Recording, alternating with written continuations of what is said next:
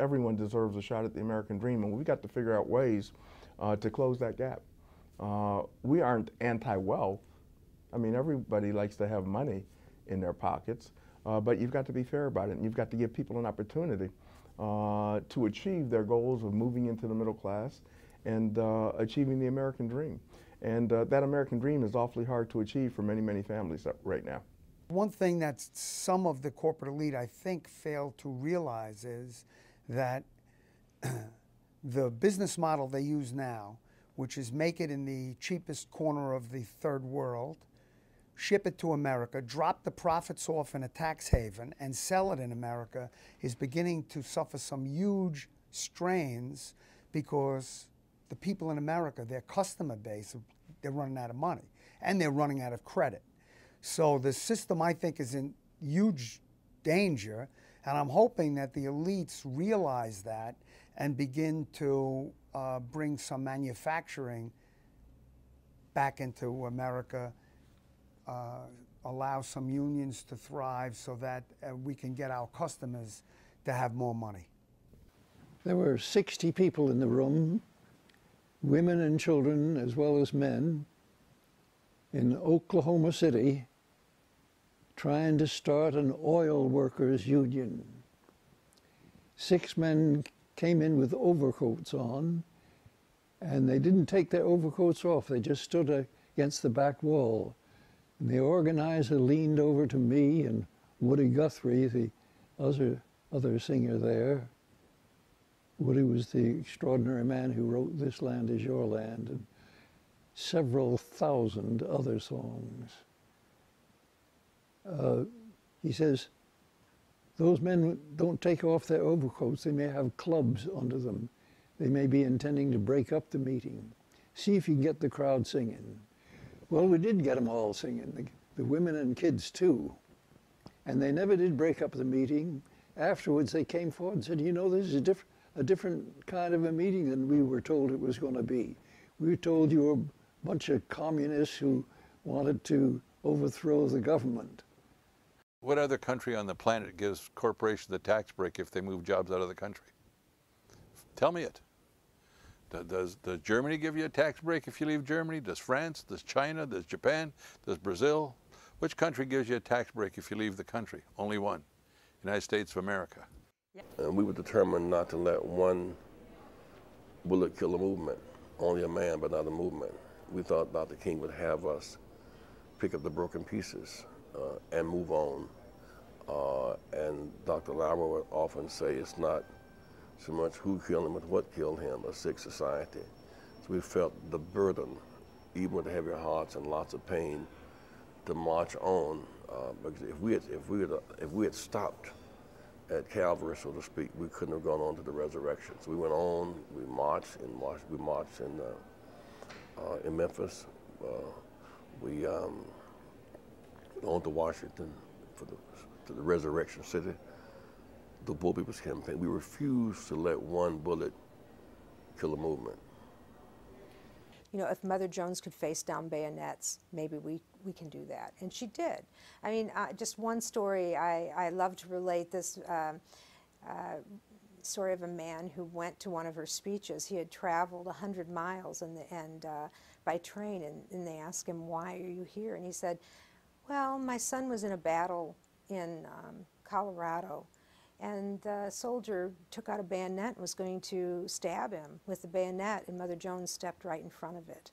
And so I wanted to thank her for her bravery. He added, my son was killed later on, but at least at that point, you know, she saved him.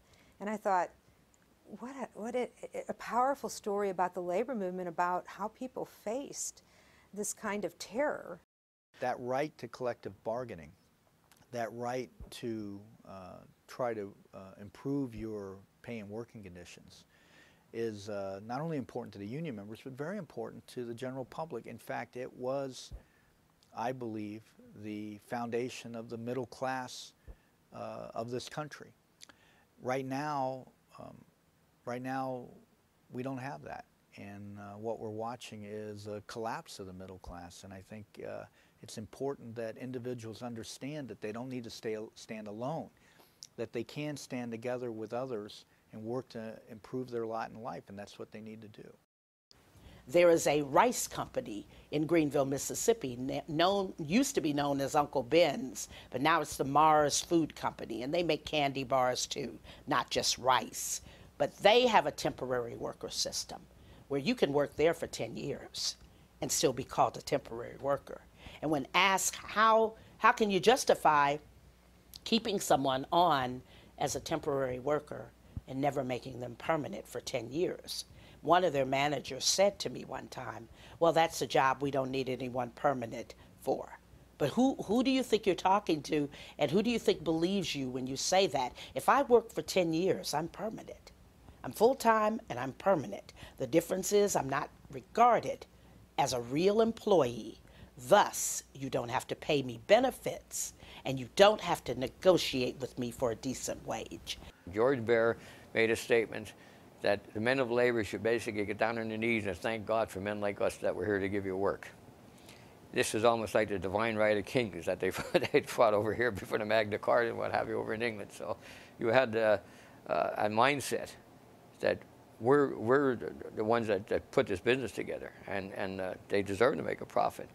But to what extent you deserve to make a profit, the point here where you have to you subjugate people here to the point where they're slaves, and basically that's what they were.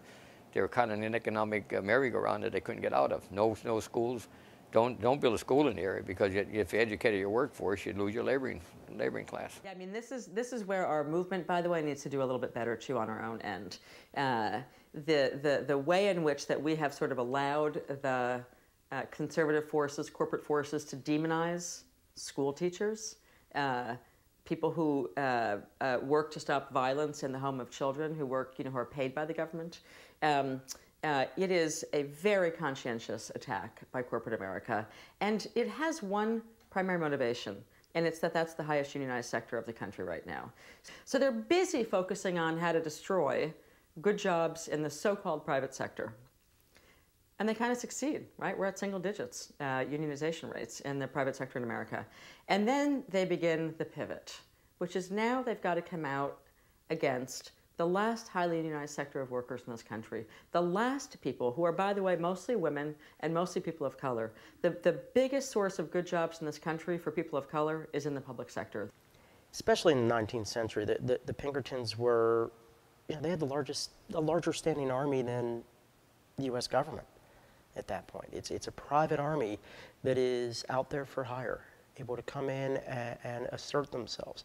So there was already this pattern out there prior to 1892 of the Pinkertons coming in with Henry Clay Frick and others into the coal fields and the coke fields, into other mills, of pretty much, kind of splitting heads and being very violent, rather than coming in to keep the peace. We had a peculiar institution here that nobody else had, called the Coal and Iron Police, which were quasi-state police, but hired by private companies completely and paid for, and housed by private companies, but had state power.